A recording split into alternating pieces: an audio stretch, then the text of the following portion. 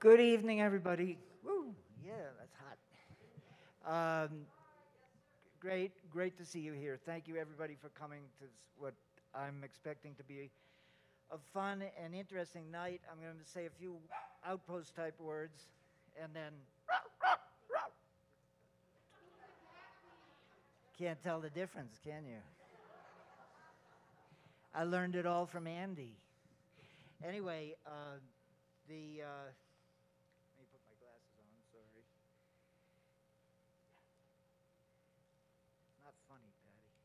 So these are some of the people I first met when I came to Albuquerque, and it's great to be doing a program around it. We're grateful to be able to reschedule it after the snowstorm in Santa Fe that made it be canceled back earlier in the spring.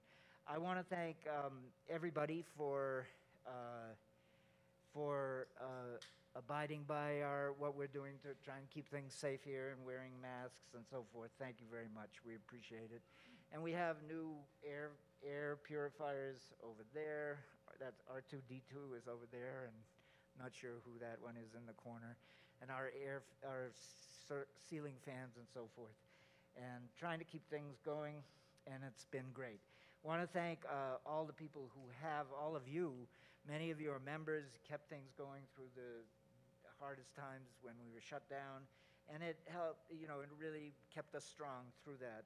And we have many funders. I want to thank the City of Albuquerque, Mayor Tim Keller, the Arts and Culture Department under the direction of Shel Sanchez, the Albuquerque City Council, the National Endowment for the Arts, Doris Duke Charitable Foundation, the Command Foundation, the McCune Charitable Foundation, and many more. I want to thank the New Mexico Legislature and Governor Michelle Lujan Grisham for it allowed us to buy new sound equipment and also install video equipment so we can do some streaming, which we've done. Tonight's show is not going to be streamed, but it is going to be recorded because I think it's really an important discussion and fun discussion to have. So it will be available. We have a few shows coming up we have many shows coming up, actually. Tomorrow night, Dave Grusin and Lee Ritenour are up at the Lenzik. They've sold out again. They have the honor of having sold out two shows at the Lenzik in less than 2 months because we had to cancel one. That was sold out. Then some tickets were available, and then they sold out another. So that's something they can put on, that Dave can put on his resume as he, when he turns 90 and does a new resume, in several years, he can put that on the resume. I sold out the Lenzik twice in 2 months.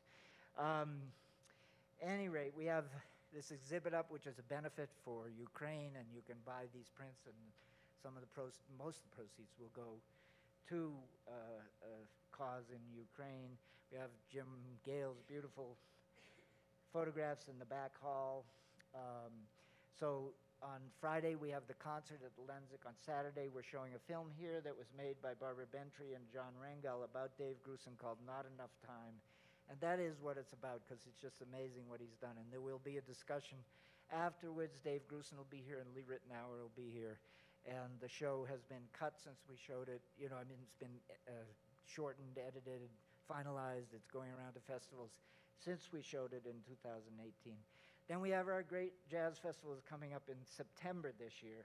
Terry Lynn Carrington, Ravi Coltrane, Count Basie, Carmen Bradford, Doug Lawrence with Carmen Bradford, Joel Ross, Samara Joy, Peter Erskine, Alan Pasco, Derek Oles, Tower of Power, Kurt Rosenwinkel, and more. Eric Fluimans, and come on, Catherine, help me out. Eric Fluimans and Will Holzhauser, duo. And Catherine is sponsoring that concert. We thank all of the people who sponsored it. And she's doing that in honor of Tom Singleton, her husband who passed. Want to welcome everybody who's part of the Jazz Workshop over the years. I think Maya Mays is here maybe, or is coming. All right. Thank you, Maya, for coming. Yeah. And of course, I'm going to turn the mic over to Charles Lowery, who's so important in the Jazz Workshop for so many years. There were so many people who were important, and Charles will talk a little bit about that, and then we'll get into it. On the screen there is Jack Loeffler, who's couldn't come down from northern New Mexico, but he's here via Zoom, so we're really reaching amazing pinnacles of technical wizardry, which is thanks to Andres Martinez and Reinhard Lorenz. So Charles, if you would, do the honors and please come up and share the stage with me. The last time we actually did this together, I think, was at the Mingus Big Band.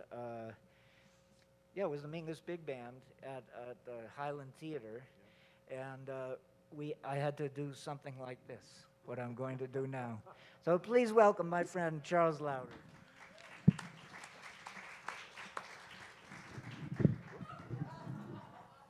That's okay. Was I better back then? Yeah, we all were.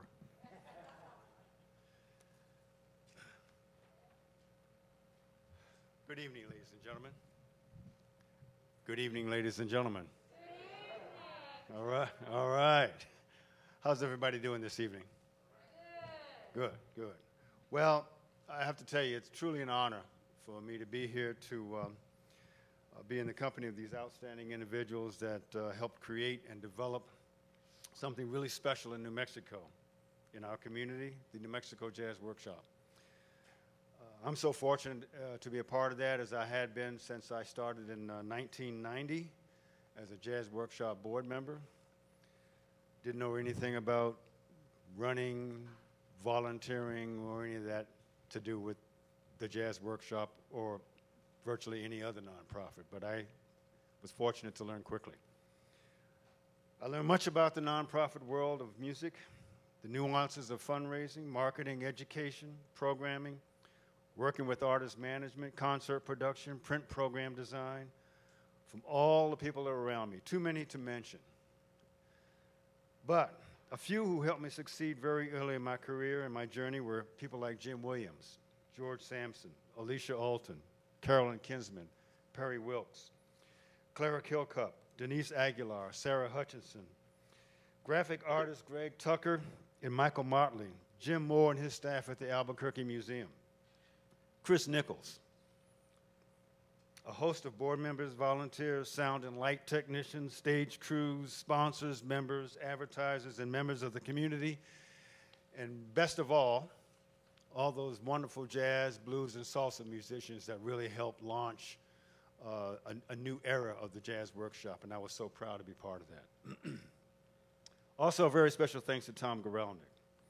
I was fortunate to partner with him and presenting concerts early in my tenure. I learned so much from him then, and I'm still learning from him today. So it is my pleasure to introduce these fine gentlemen who are going to be part of this panel discussion. Gentlemen, please come on the stage. As a trombonist turned anthropologist and filmmaker, Steve Feld was involved with the inception of the New Mexico Jazz Workshop from 1974 and its early years in Madrid and in New Mexico schools. Drummer Pete Amahl, a 2020 inductee into the New Mexico Music Hall of Fame, has been one of the New Mexico's most represented musicians ever since he got off Natalie Cole's tour bus on Highway 14 near Cerrillos, New Mexico in 1970, where he's lived ever since. Like Steve Feld, he was one of the founding members of the New Mexico Jazz Workshop in 1974. The widely admired Jack Loeffler, who describes himself as a former jazz musician who began playing in the 1950s.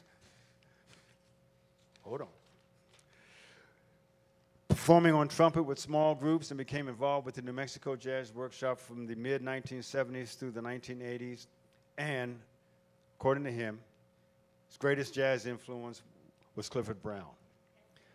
Founding member and bass player Dave Moyer was part of the group of musicians for the 1976 Madrid Ball Park season, going on to play with his fellow Jazz Workshop musicians and bands in schools, tours throughout New Mexico in 1979. Until 1979, excuse me. Experimental saxophonist Tom Guralnick moved to New Mexico from Boston in 1976 and immediately got involved in the New Mexico Jazz Workshop, taking over its direction and moving it from Santa Fe to Albuquerque in 1979, thereby becoming immersed in the nonprofit jazz presenting world. And he ran the New Mexico Jazz Workshop until 1981. Yeah. And although unable to join us this evening, we want to send a shout out to Michael Motley. He moved to Cerrillos in the early 1970s and became involved in the Jazz Workshop as a friend and graphic designer since its inception. So, ladies and gentlemen, our panelists for tonight's discussion.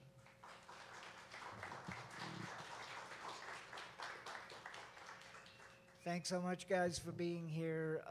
It's really, you were the first people I met when I came here. Steve, you were away at that time, but I met you a year later, and and it was great to hear music out here and to become a part of it early on. I actually do have a little cheat sheet that I forgot I had, so I do have some questions that we can jump off, and we have this PowerPoint that we can look at some of the things to jog memories, but these guys have so many stories and go back so far in friendship and in music, and the workshop was really a unique organization as a group of musicians who got together, a collective of musicians who played together, organized concerts together, wrote grants, right at the beginning of the grant writing process, did all these things in the schools,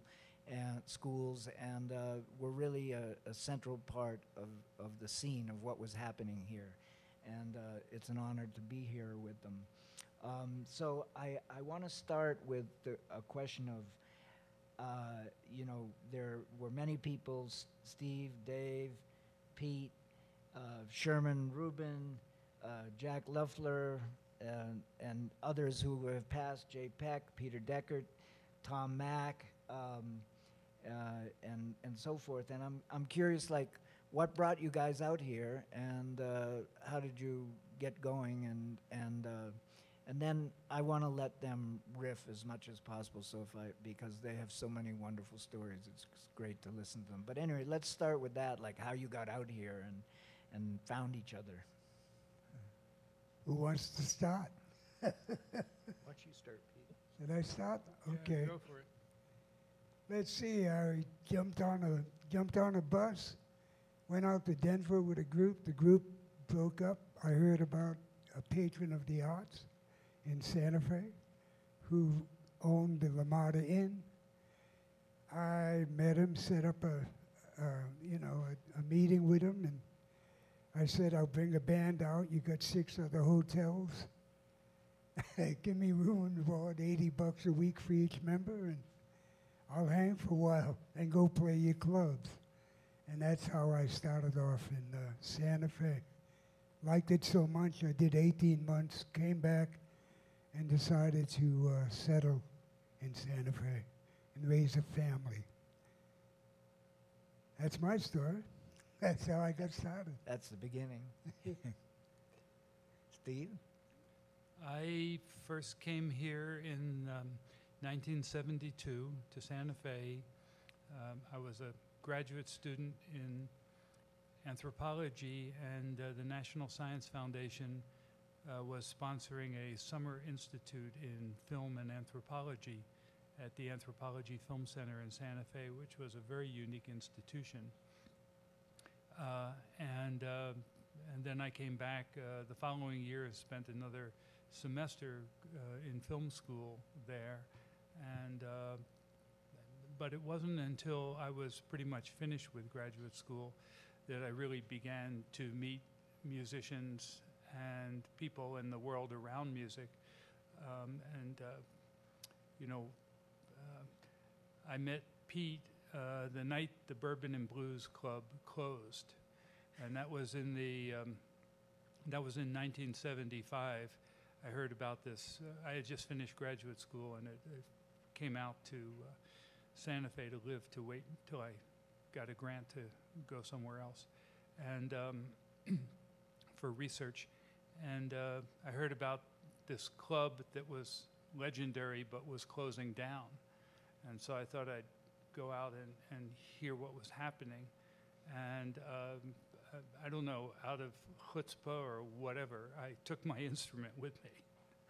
And Pete was playing with Sherman and Jay Peck, and who else was in that band, Pete? Let's see. That would actually at that time it was Jim Aites. Jim Aites, the bass player. It was yeah. Jim Aites. Yeah. Jim had a local group here with Stephanie Siebert. Yeah. Stephanie Siebert? No, Yeah. I can't recall her last name. I don't think that's her last name. Okay. And but anyway, and Pat Rhodes was on piano, and Right. and Jim was the bassist, and we met, and I was interested in mental health because in 1970 I got a job working at a mental health clinic in Massachusetts. Jim was the assistant director of mental health in New Mexico, and that was our connection until we played together. Yeah. And that became the main connection. Anyway, so yeah, that was the core group originally. Yeah. So I think for me, the first discussions and the first idea or inkling that I had that there could be some kind of scene here and it could develop in interesting ways. And because of people like Jim and many others, then Jack will tell his story, but meeting Jack, began to realize that the community of people who were interested in jazz were also interested in a lot of other things and engaged in a lot of other things. And that's, I think, really probably that was the origin of the educational kind of discussion about the workshop being an institution that not just supporting musicians for gigs and things like that, but, like getting involved with jazz education in New Mexico. And at least that's some of the early conversations I remember with Pete and with Jack and with Jay Peck and Sherman and Dave. And leading to, an actual desire to, like, do all those gigs in the, like, play all the elementary schools in the state and, just really start doing that kind of thing, that kind of outreach. The first grant to the New Mexico Arts Division was a grant, I think it was $1,000 grant. Yeah. And you toured every school in the state. But at any rate, things were different back then. Well, actually, they weren't different at all. They're exactly the same. But at any rate, but I remember, reading that and actually going to the Arts Division meeting where it was discussed and so forth, And Steve, it just makes me think that you have a history of shutting down clubs, it seems, and hopefully. Yeah. So everybody enjoy your night here, because it could be last, because I think our quartet, when Steve and I had a quartet much later on, and we shut down Don Pancho's theater when it became the Atomic Theater. Yeah, so right. we were the last gig there. So at any rate, be warned here, everybody. We shut down the wet spot in Philadelphia, and the too. wet spot in Philadelphia, right? Yeah, So we- we have a history. Yeah. So, Dave, give us Well, your shtick. I came out here in 1973 to visit some people, and I haven't left yet. I'm still here. But one of my first jobs in New Mexico was I was the night auditor at the La Fonda Hotel in Santa Fe. And at that time, there was a long-time band leader named Antonio Mendoza, who some of you might remember. Quite a character and quite a musician. And he used to just say, bring your bass down and come up and play with us. And I did that a number of times. And the first time I did it, when I was done, he handed me, I think, two $20 bills. And I was just, really? Okay. But one of the people I met, he came in quite often, was Sherman Rubin, and I got to talking to him and got to know him, and he'd come up and talk to me at the front desk of the La Fonda. And at a certain point, he asked, we're trying to get this organization going to play music and to promote jazz, and we need a bass player. So I said, sure. And I think Sherman was, he was kind of, he was someone who, he was maybe the best network person in that bunch of people. He knew a lot of people and was very gregarious, and he brought me, he's the one who initially brought me in. And then I met these guys, and that was it. Yeah, Sherman was from Boston, I believe. Yeah. And it was actually a cousin of mine, we found out somewhere down the Right. line. And then also he had the honor of being my father was an oral surgeon, and Sherman locked himself in the closet when my father tried to work on him. And my father remembered it, you know, it was memorable. But at any rate. Sherman got out here. And he passed away this past summer, right? Right, Or he did, in yeah. August, Yeah, he did. He lived out his life. He asked me to go to Thailand with him, and I did. And I went out there 3 times, and he made his life there. But at the beginning of all of this, when I did that first stint with his gentleman was Ted Richter, who owned the Ramada Inn. So I came back and I sent for Andrew Kastner, a really fine bass guitar player, rather, who's the band. He leads an establishment called Jack Mack in the Heart Attack, and he's made an incredible, wonderful life for him as a songwriter, guitar player, and band leader. And I sent for Sherman because the two of us were together in a band in Boston before I came here. So that's how Sherman came here. And I called up the owner of the Bourbon and Blues, Mike Allison, and I said, the band's breaking up, I'm coming back, but I need to go a separate way, and would you help this guy? And Mike hired him as a short order cook. Anyway, and then Mike had this idea about starting the New Mexico Jazz Workshop. And Sherman told me about it, and I was totally for it, man, because we had different perspectives on it. Mike had a liquor license, and he wanted to put that to work for him and have a facility in town. But me, coming from where I came from, I grew up 29 miles to be exact, from Newport, Rhode Island. And on a $2.50 ticket, I saw the greatest players in the world.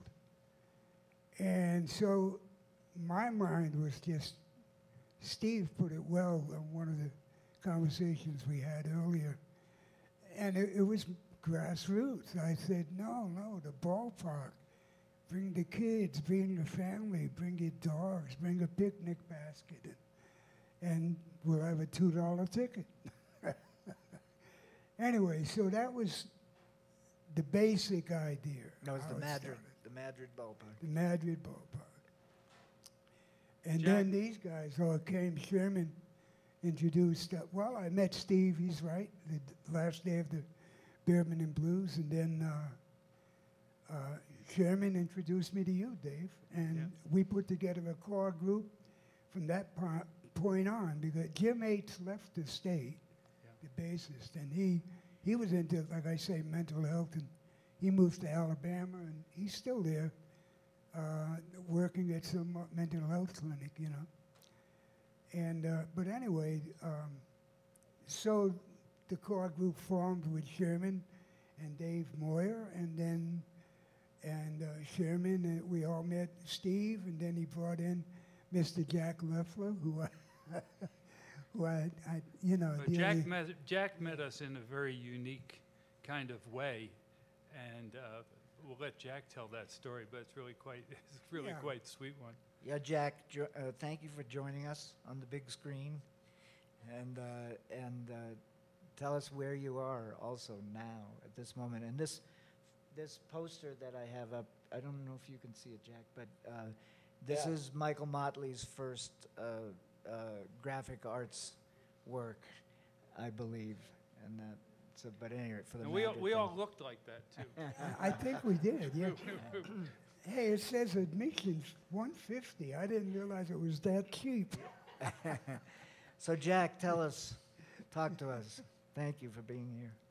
Well, thank you. I'm currently sitting in my studio looking at the sunset, and I've been watching some lightning hit pretty darn close. So if I suddenly disappear, you'll know what happened.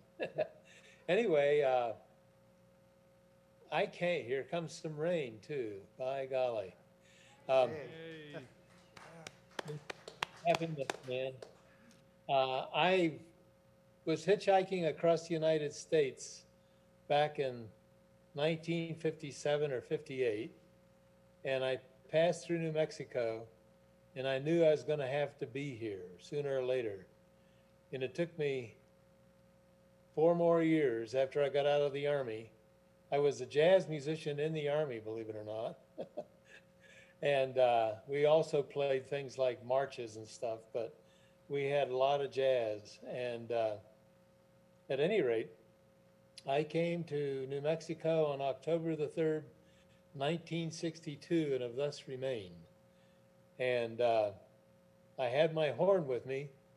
It was kind of tricky back in 1962 because there really weren't many jazz players around. And also I was taking strange gigs like being a fire lookout on top of a mesa looking for fires 3 months out of a year for 3 different years. And I played my horn, but I had a little group up there. One of the players was a coyote and the other one was a turkey. And so we sit there and play music together, and that was it for me until until later down the road. And then back in, well, I guess it was 73 or 4 maybe, the New Mexico core group, which in my recollection included you 3 guys plus J. Peck and Sherman Rubin. And that was it. Yeah, and you guys had a gig at the Capitol Rotunda. And Steve and I both had Nagra tape recorders, which in those days were the state of the art for recording. And one of you asked me if I'd come and record.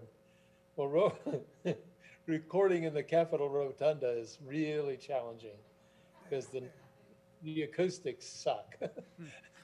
It's simple. But anyway, I got really turned Unless you're on. a solo flutist, then it would be good. I think. So what I did, I got into it, and I was invited to play, and so I joined that group, and boy, we had a lot of fun. I had a lot of fun, I know that much. One thing that sticks out in my mind that I want to mention to Pete, back in those days, we've been playing a lot at Madrid for years, really. But one time, Pete's folks came to visit him, and he brought them over to our house to introduce us. And I want to say, Pete, I have never been so honored. That was really one of the cool memories, man. Hey, well, thank you, man. I'm honored to hear that and from you, because it's mutual. You know, Wow. things were pretty loose in those days, and, I don't know how we got that gig playing in the Capitol Rotunda. It was just a few tunes before they threw us out. But, You didn't close that one down, though, Steve.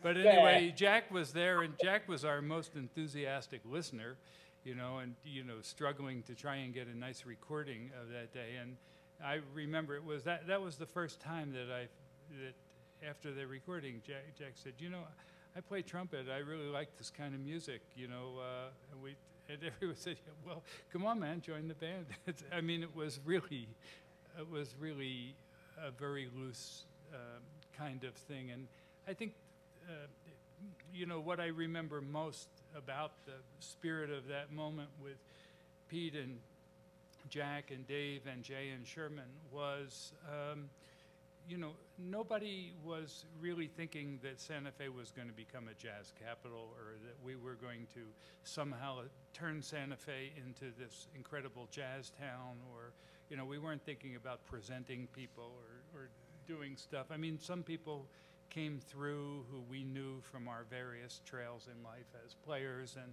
you know, that sparked some kinds of things happening. But I think everybody was thinking about this kind of new sort of space between like the world of professional music and the world of, you know, people who just love jazz and who want an opportunity to get together around the music. And I think the ballpark, and what Pete said, you know, about the Madrid Ball Park, that really came out of that. And you know, those 10 weeks in the summer of 1976, you know, with a core group of players, and, you know, really filling the bandstand each week with people who'd bring their picnic baskets and, you know, their, like Pete said, their dogs and their frisbees. And, you know, I think it kind of was like a hippie jazz party, you know. Yeah, but one thing was a biggie to me was that all of us wanted to see if we could get jazz out of nightclubs and outside and into the open air too, because that was a big factor, I thought. Right. Yeah. Right. So I have a question. I think we should, who is this mythical J. Peck character you keep talking about? Because he can't, he's not here anymore. Yeah. He's the man that told me that Muta Paducah said it's not too good to live in a white man's world too long. And I understood him.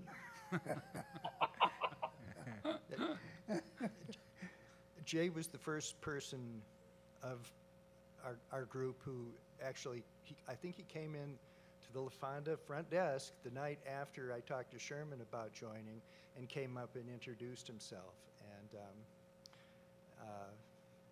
the one thing I remember a lot about, well, I remember many things about Jay, but he was actually approached by both Coca-Cola and Budweiser early on in the Madrid shows to be, they offered him, you know, their name as sponsors for the, and he turned both of them down. He didn't even consider it, and that was not part of his agenda or our agenda, was commercializing this, or, you know, turning it into some kind of corporate thing. And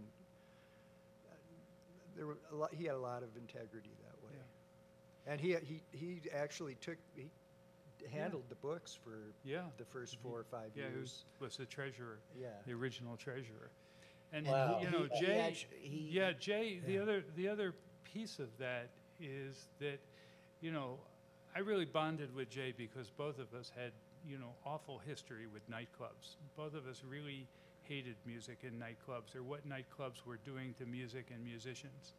I think both of us would have probably gone on to be professional musicians and working in that world if we had not had such awful experiences when we were young, trying to break into that and do it for the first time. And so, you know, Jay really had this, you know, he was working as a lead chef at the Pink Adobe restaurant in Santa Fe. He learned to cook in the Army. He had many skills. And he just, you know, I met him in that jam session that night that the Bourbon and Blues closed. And he just had an extraordinary spirit, you know. The spirit was about the music and about the fun and about the people. And it was not about the clubs. And, you know, the workshop idea was, you know, for musicians to do things for musicians and the community. But Jay was really strong on, you know, like, I don't want to be part of this unless it's a community thing. And I think Dave's story really speaks to that. That was a big I had done 11 years. I went out, I was 17 years old and came off the road at 28, dropped out and came here at 30 years old. So that was a big thing with me. With me, at that point, all I wanted to do was like play. I just wanted to play, raise a family and play. I literally was thinking, I mean, I looked for work in the mental health thing.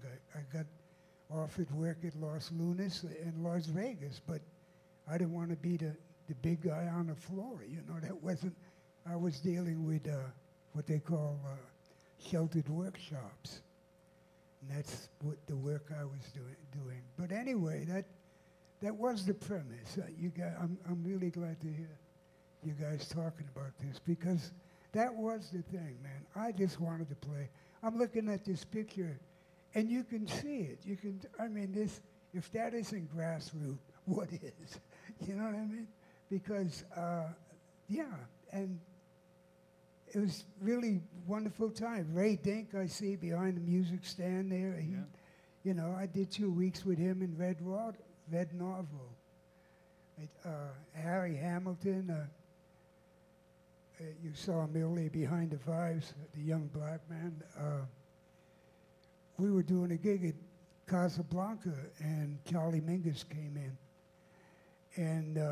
And he asked to sit in, and he sat in. And at the end of the gig, he walked over to Harry Hamilton and really liked him. I don't know if you know this story, but this is true because I was there. And Mingus asked him, you know, for a contact and if he would consider going to New York. And Harry couldn't read. And Harry just blew it off. He didn't know what to say and just said, no, you know. Huh. So, yeah. So, but anyway. I think the other thing that was really important is that, you know, like that story of Harry not reading, you know, we were all very varied in our levels of skill, and we were all very varied in the kinds of jazz that we liked or most wanted to play. And, you know, we all, you know, it wasn't like, let's have a bebop band, or let's have, you know, like, let's do swing tunes, or, you know, and like Peter Deckert, who was elder, you know, he was an older guy and retired at that point. You know, he was you know, like, he grew up as a, you know, really serious swing clarinetist, you know, and, you know, like the kind of kid who grew up hearing Benny Goodman and it changed his life and stuff like that. And, he, you know, Peter was much older than all of us, but he had this super youthful spirit, you know. And he would come in and, you know, he would sit in on anything. You know, and then he would bring these charts for the rest of us. And so I think everybody was, you know, really kind of liberated from the fact that we were not a working band and we didn't have to rehearse and play a specific repertoire, you know, in a particular club, and we didn't have to all master the same thing. We could just come into it with whatever skill level we had, and everybody was just kind of supportive of each other, and, you know, it happened. And there were some people who passed through whose skill level was extraordinary and remains extraordinary, you know. I mean, Pete was you know, an incredible inspiration to all of us because, you know, we all felt like $1 million playing with Pete on the drums because he made us all play better and, you know, improved our sense of time and, you know, our sense Don't give me something I have to live up to. well, you know. All right, we'll stop right there. But, you know, I mean, Pete, you were really had the most professional experience of all of us. And, you know, and you also had your, you know, strong feelings about what the industry of jazz, both in the world of recording and the world of concertizing and nightclubs and stuff like that, and the life on the road, what it was about. There were no illusions about some great life on the road as a jazz musician. After you listened to Pete's stories, you were really happy you were in Santa Fe in your little hippie apartment. But they're great. They are great stories. Yeah, try playing the Chitlin circuit in 1962 with a black wife. Wow. Try. Oh, excuse me, 1963. So I have a specific question. Why the name, the New Mexico, why the Jazz Workshop? Ooh, Well, I- the first conversation I remember having around that was sitting and listening with Sherman to the Jazz Workshop record, you know, with Charles Mingus, Oh, yeah, and hearing about this, you know, the kind of way that Charles Mingus and Max Roach really bucked against the grain of the record companies and the clubs and the whole ownership and stuff like that. And, you know, they were really the first musicians who were really, really, really well known and extraordinarily accomplished in the world of jazz, who were saying, you know, musicians should be doing this with and for musicians. We should have our own publishing companies.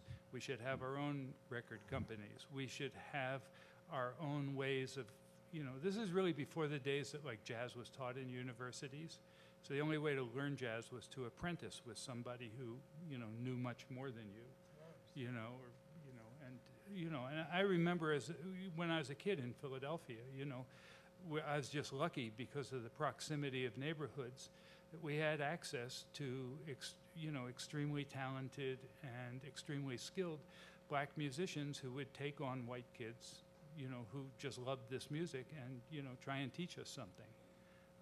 And so this kind of idea that of the Jazz Workshop, I think we were both politically and, you know,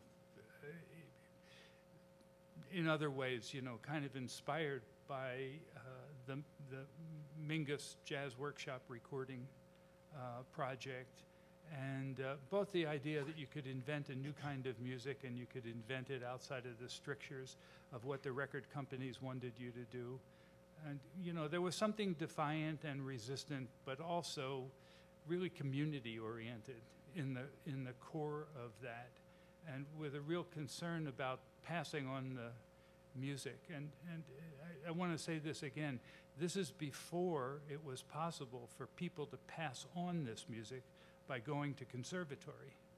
You know, the first jazz musician to get a job in a really serious music school was 1971.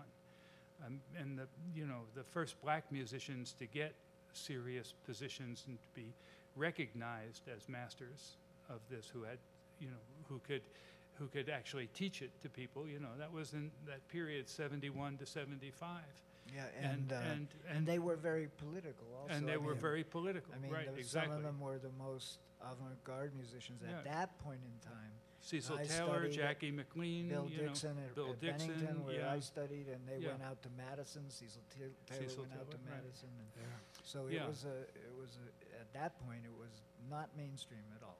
So, I mean, I think that was something that inspired us and something that was part of our conversations. We didn't think we were going to be great avant-garde musicians or, you know, start a record company or, you know, but we were definitely inspired by that. And I think Mingus as a figure, well, I think all of us had probably read Beneath the Underdog and loved the kind of mythos that surrounded Mingus as this, you know, as this guy who could be unbelievably sweet and unbelievably fierce, and, you know, and you didn't know which one he was going to be when you looked at him.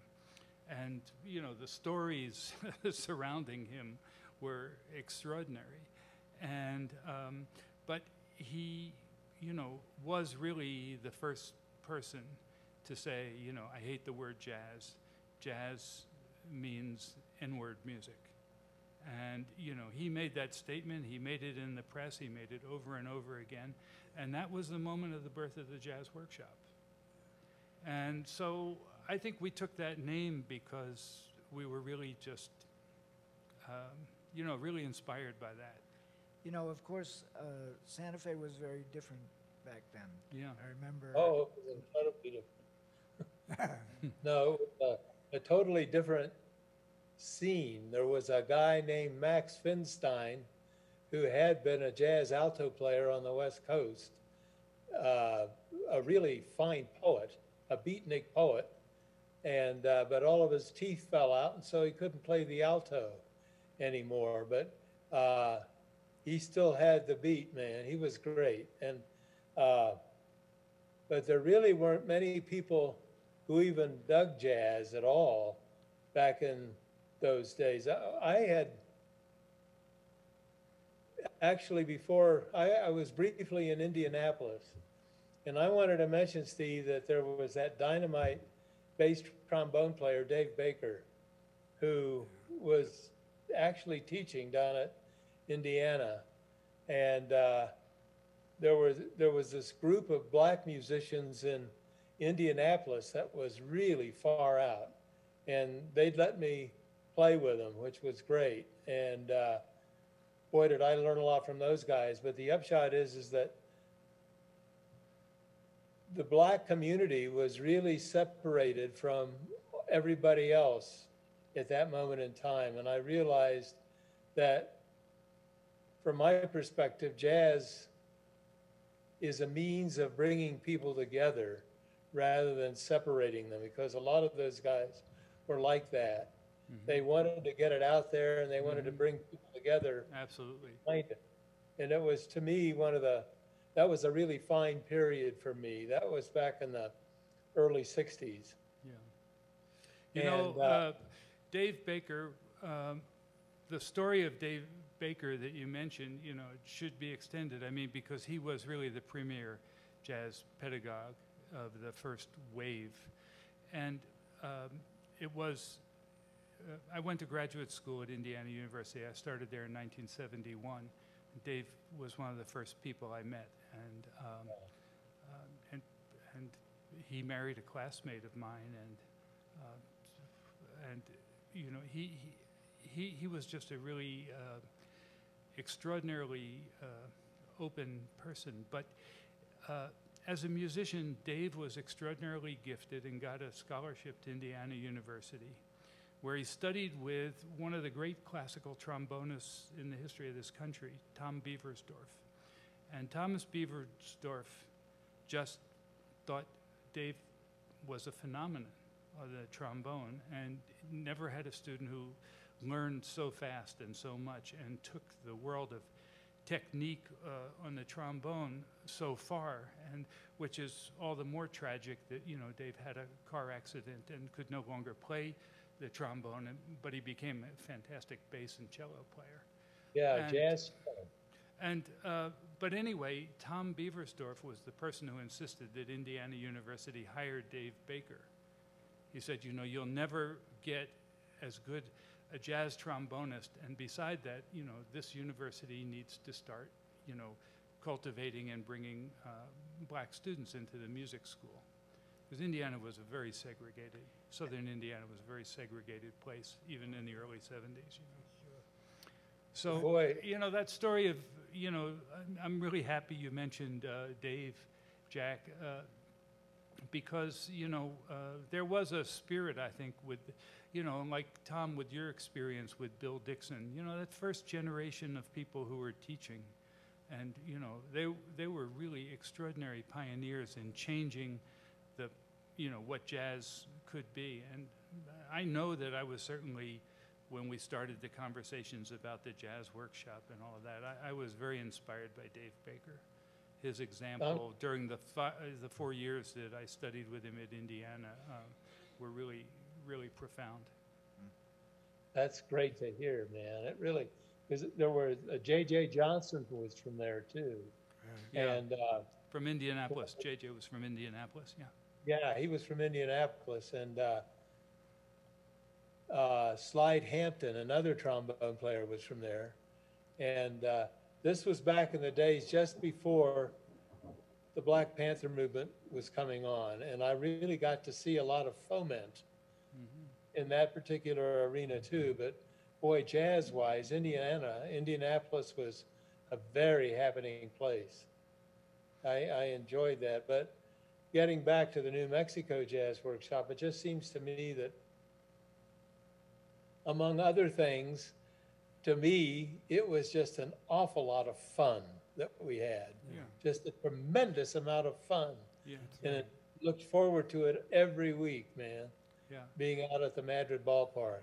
And I think, we had so much fun because we really weren't worried about being great professional musicians. We were worried, I mean, what we were all into was having a good time with each other and That's meeting right, other yeah. musicians, and you know, and You I think brought that's when the jazz workshop was incorporated, that's really, you know, the kind of background. It was just the camaraderie of a small and then a larger and larger group of people. Yeah, it really did grow larger, and not just in Santa Fe, Yeah. and not just at Madrid. You know, Mhm. so I mean, there were a lot of.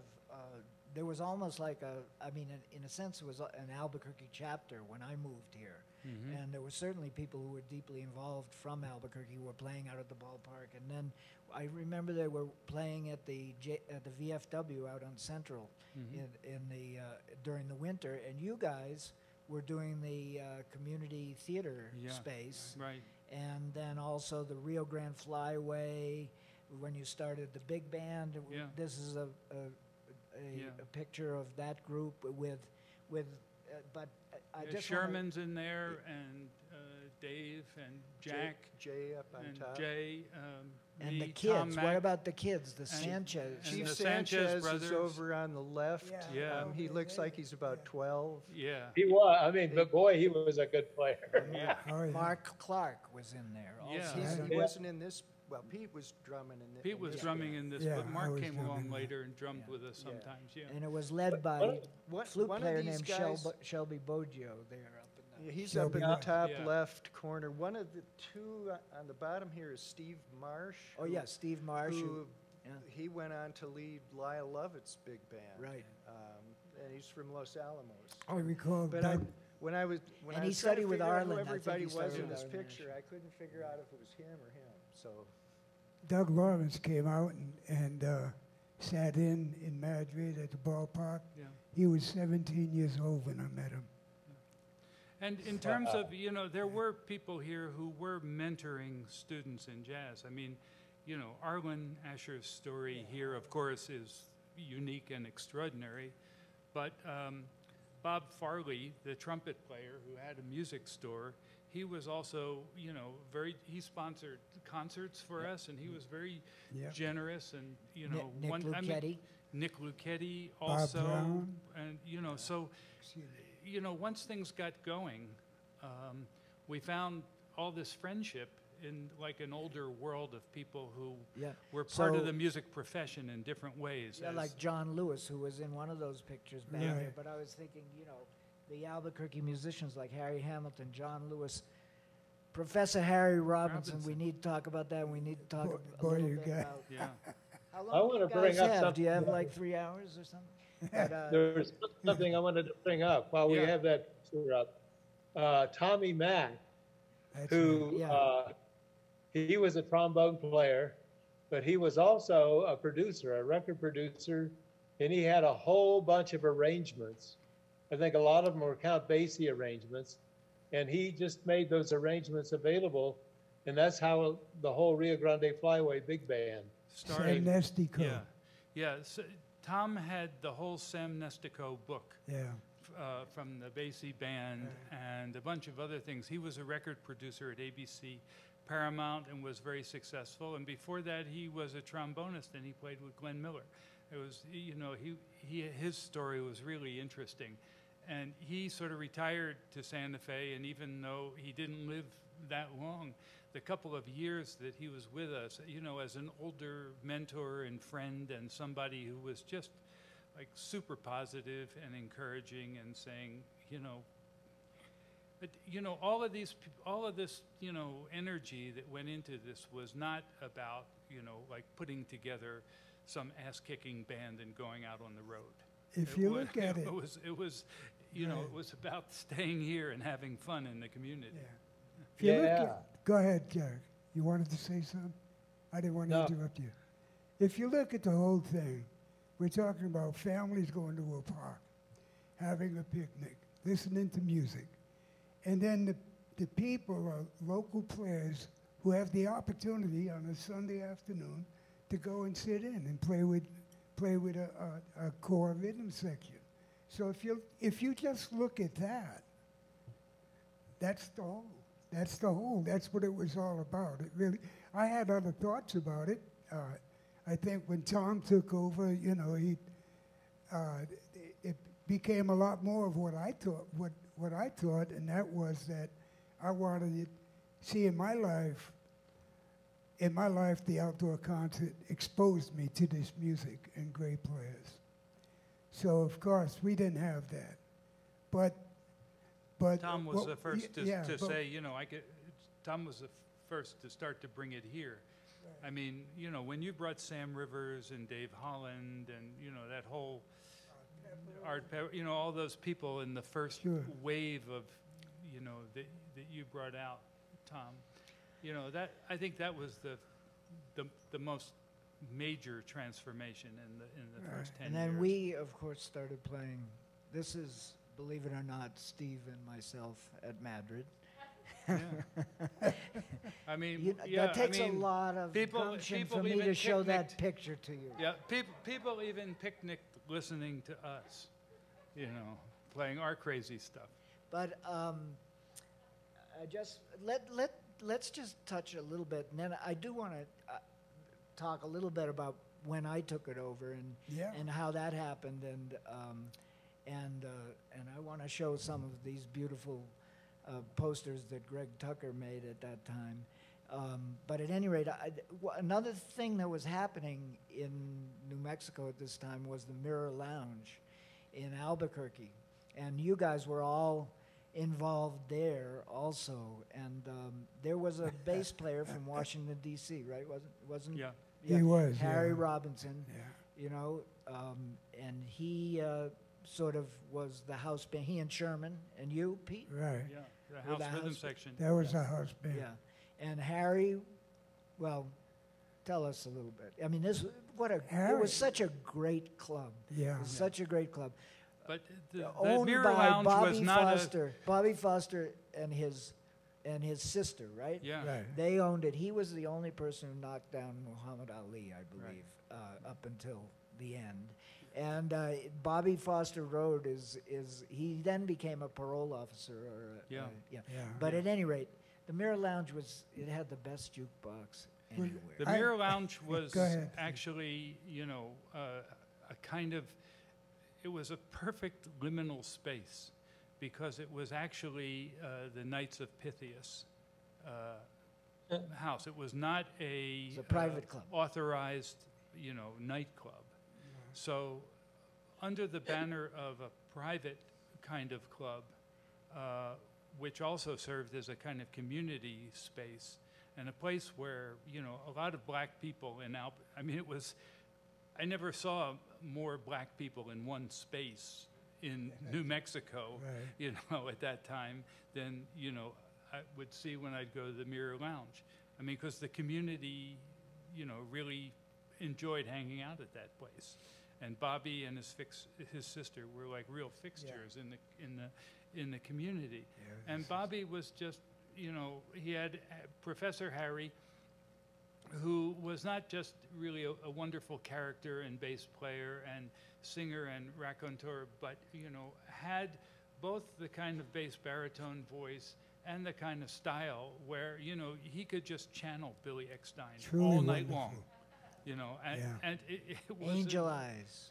You know, and it was really, really a wonderful When experience. I met Harry, we were talking, and we talked about where I was from and him being from Washington, and I looked at him, I said, Harry, were you with Fat Man Wilson in 1960 at the Narragansett Lounge in Fall River, Massachusetts? And he said yes. I couldn't believe that. Harry was a character. Joe Murphy, the owner of the Midway, he was a boxing trainer. And he was Bobby Foster's trainer. Yeah. And I had a wonderful experience that Tom mentioned just a moment ago where Muhammad Ali walked in with an entourage and Bobby Foster, and we all sat at the same table and had a wonderful afternoon of talk, you know, and because he was an icon in my life and many others. And we played with, let's see, Joe's sister got up there and sang, and Harry played bass. John Lewis was there. Yeah. And I John think Lewis, that's where a the- lot of us met Dick Trask, Yeah. because I remember, you know, I went to sit in at the Mirror one night, and you know, just luckily Dick did too. And, you know, that was wonderful. I mean, he was really just a, you know, extraordinarily upbeat, positive, encouraging character. And, you know, because he was, I mean, he was a very, very fine musician, but he also had a life outside of music.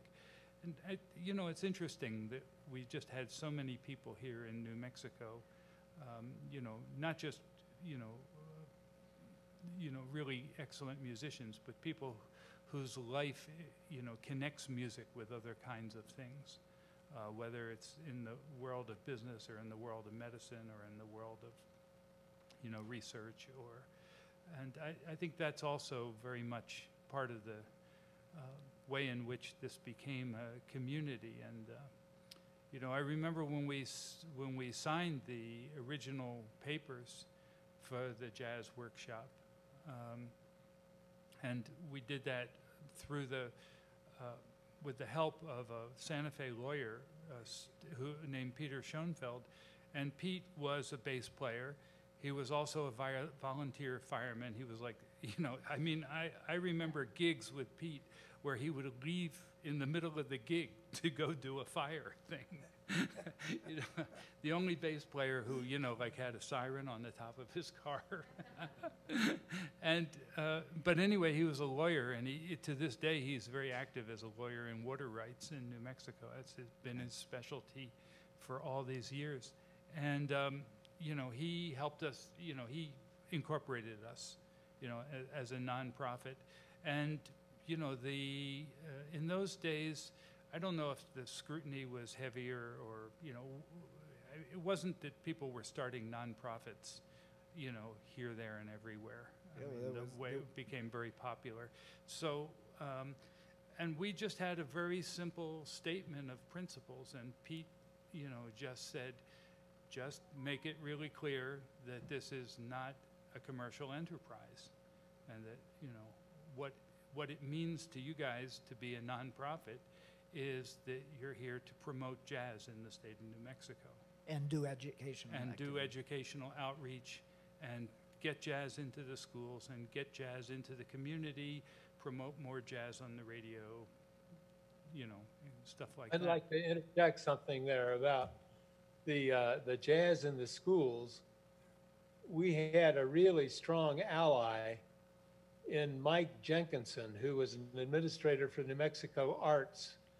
In those days, it was known as the New Mexico Arts Commission, and Bernie Lopez was the director, and Mike was an administrator, and he really got off on jazz, and he really had us do a bunch of grants that funded us to play all over the place. Yeah, in the and school. that's where the school thing really took off, when Jack connected us with Barry and Mike. Yeah, that's, you know. And you toured all over New Mexico, and you had poets with you also, correct? Yeah. Mhm. Wow. Yeah, John Brandy was one of those poets. I remember. And Joy Harjo also was? Yeah, well, I played a gig with her. I played drums and something else. I can't remember what now. Bongos.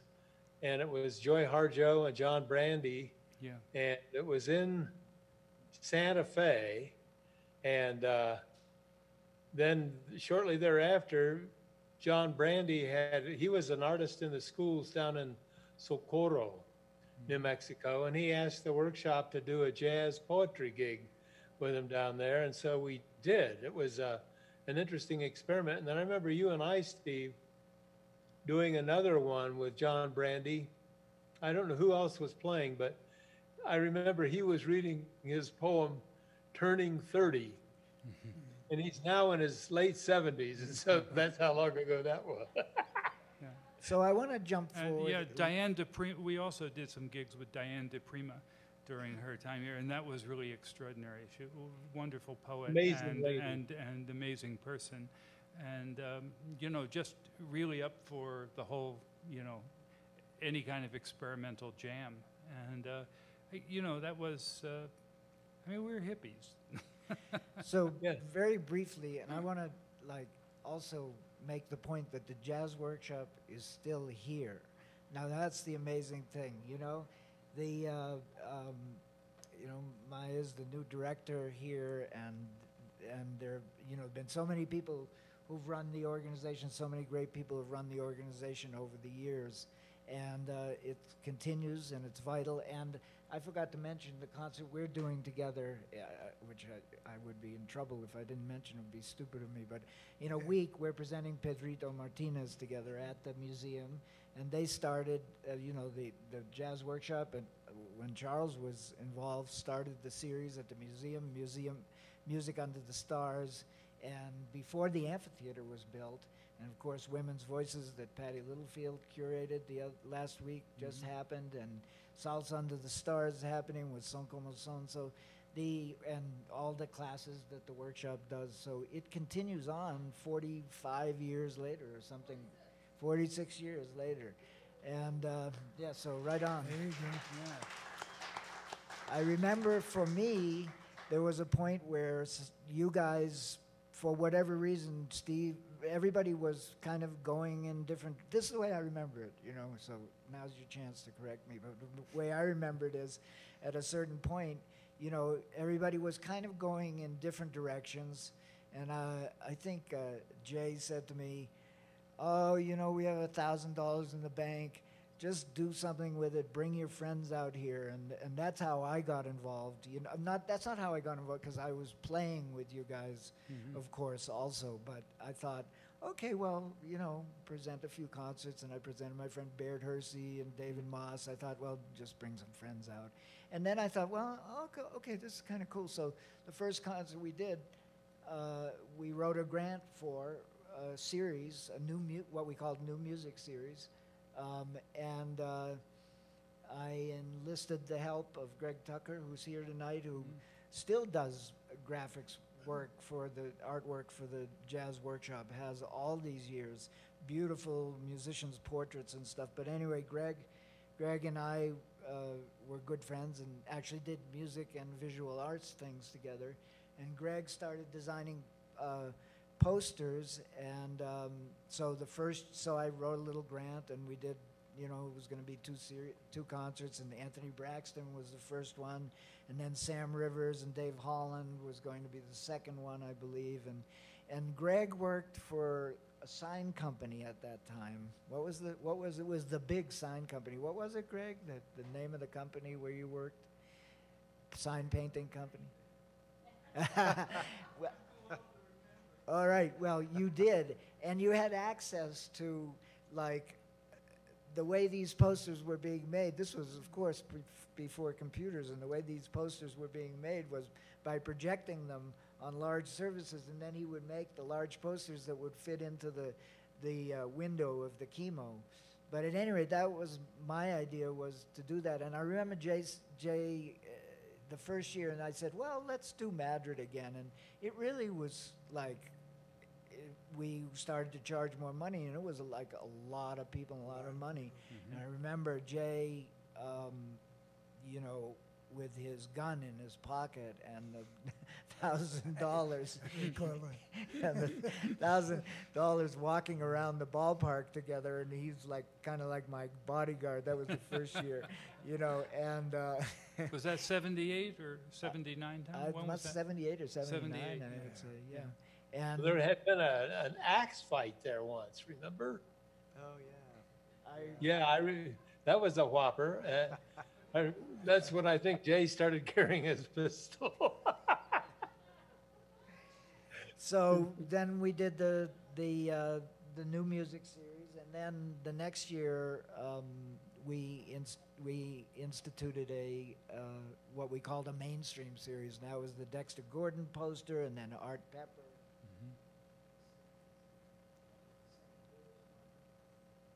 Yeah, look at that. Yeah. Yeah.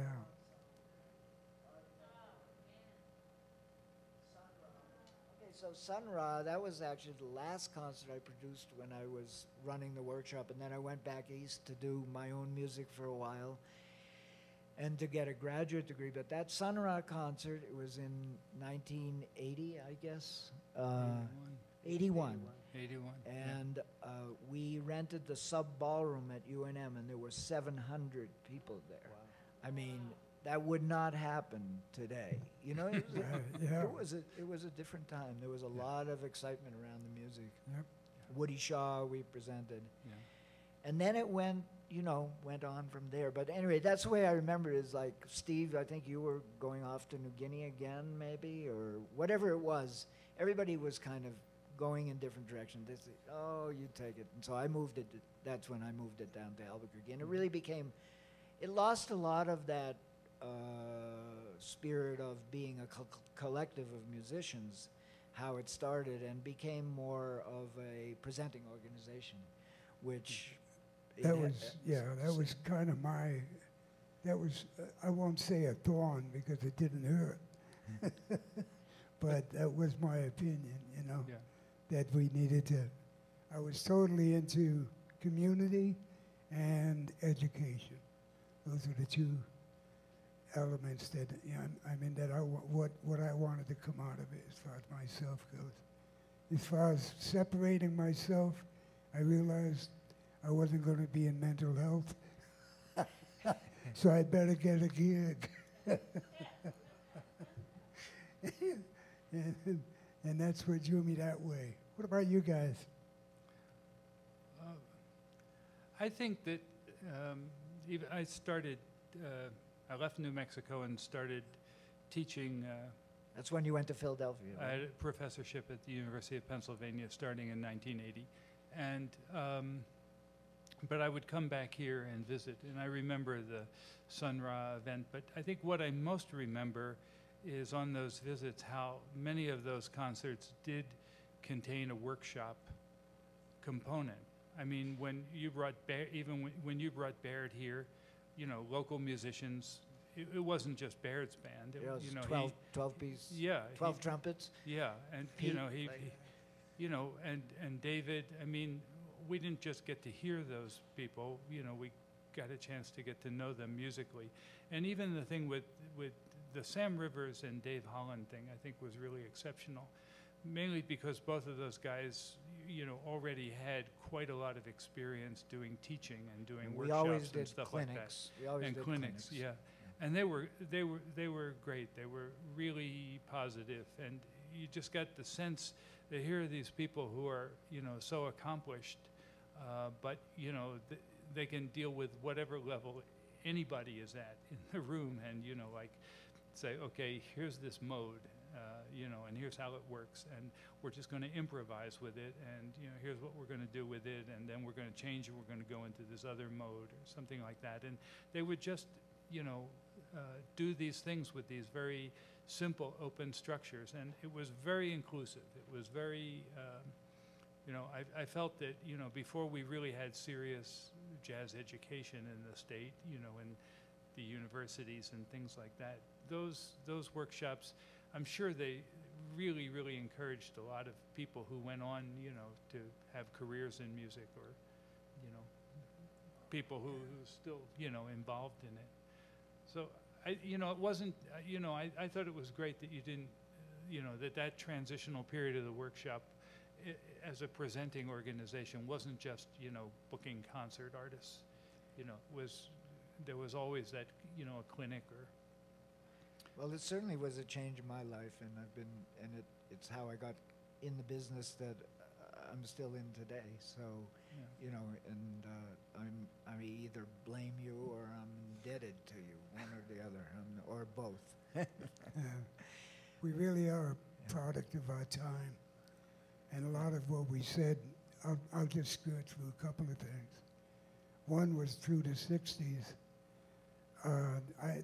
I was guaranteed 40 weeks a year, playing music 6-7 nights a week, never less than 4. And that was my education. I'm uneducated. And then the transitional part with you, Tommy, is when you took over and we each brought an artist over, and I brought over Bobby Green. Bobby Green, yeah. So, and Bobby, I'm really only bringing this up because, again, it represents the period of time that Steve brought out with Baker, and because that was like, it was like the mid '70s, late '70s maybe, somewhere in there. Yeah, late '70s, yeah, around '78. So, and I had experienced that with Bobby. Bobby was with Stanton Davis, and he was booked with me at an outdoor concert, and he said, "I can't do it, Pete, because and Stan said, Stan Davis is the one that got him into New England Conservatory." So I understood, but that does dictate or imply at least that was a changing time. It was the time that you described, Steve, where black musicians were getting into the educational system.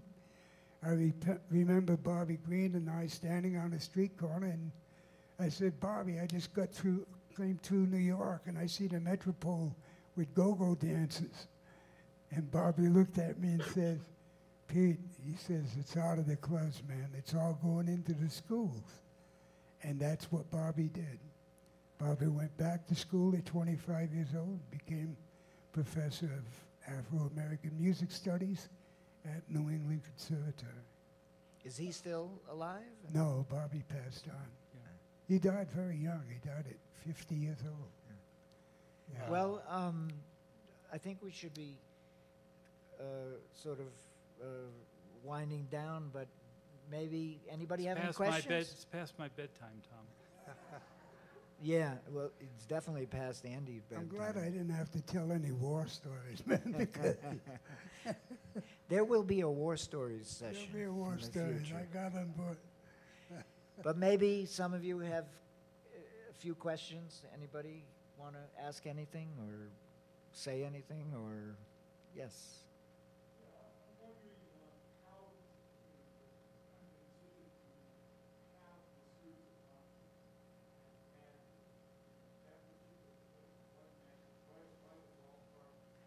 Yeah, that's a good one. Yeah. I remember And that this is- moment very well, and Pete, I lived out there. This Yeah. is Kent Patterson from KUNM, Oh, who's doing okay. the history of Yeah. the music and the Yeah. history of all the Oh, cool. music, of all the DJs and everything. So Pete was living in Cerrillos and had lots of musical colleagues as well as friends in Madrid, and this was just a kind of magic moment in my mind when Demetrius Aiello really, who was a carpenter and Madrid resident, said, "Let's fix up the ballpark, and you guys can come and play every week." the ballpark was the first electric scoreboard west of the Mississippi, That's isn't that right? Yep. It Oh. was, yeah. Yes, it was. Yeah. Yep. Yeah, Wow. the locals dug out the first 3 rows. It was Yeah. buried. It was buried. It was buried, and I have Demetrius. pictures of that. Yeah. Yeah. Do you? Yeah. I got to say this. I remember one time we were playing out there, and I happened to be taking a chorus when a huge dust storm came, and a whole bunch of sand blew right up the bell of my horn. And you kept I had to get a playing. new horn. I remember all the amplifiers getting drenched Oh, several yeah, times. yeah, But we never stopped. Yeah. And I remember bringing my Spin-It piano up there in the back of the truck. Oh, dear. In the first year I was running it, Yeah. the Baldwin Acrosonic. Yeah. But Pete, you really had deep relations in the community, and one of the pictures that I have here, No. that's Baird Banner playing guitar. Is that correct? Drums. Or No, playing Bear's drums. playing Yeah. drums. It's Okay. Bill Roth playing guitar. Bill Roth. There's Yep. Baird. Yeah, That's yeah, Baird there's there. Baird. And Baird was Yeah. your neighbor at that point? Yeah, Or- he lived in Cerrillos, moved to town, built that studio, Klugit Sound. And yeah, and he's a very fine drummer. And that was the following year, because I had done 10 weeks.